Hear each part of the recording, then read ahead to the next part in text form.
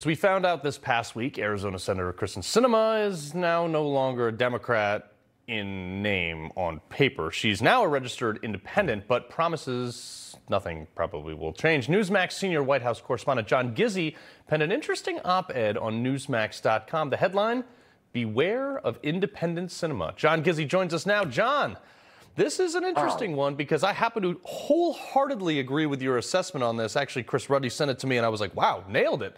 What do you make of this? Well, very simply, she is an independent in name only, or so say Republican leaders in the Grand Canyon state. Put another way, they're not buying what many call a battlefield conversion.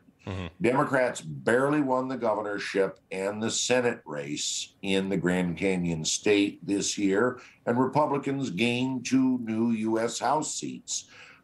For someone with a record like Sinema's, which is 80% with the Liberal Americans for Democratic Action and 14% for the American Conservative Union, that spells vulnerability at this point. So she's choosing about the only option that's available, and that's the third way should she choose to seek re-election.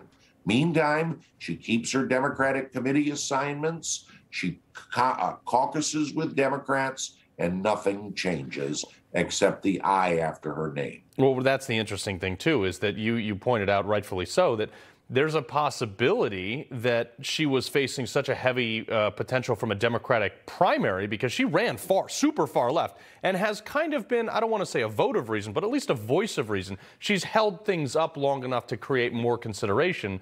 And this, if she runs as an independent now, they can't put a Democrat up against her because she'll split the vote and guarantee a Republican seat, right? Well, not exactly. Liz Shuler, the president of the AFL-CIO, is furious with Senator Sinema because she has been consistent about not wanting to scrap the filibuster in the Senate. And that's a cherished goal of organized labor.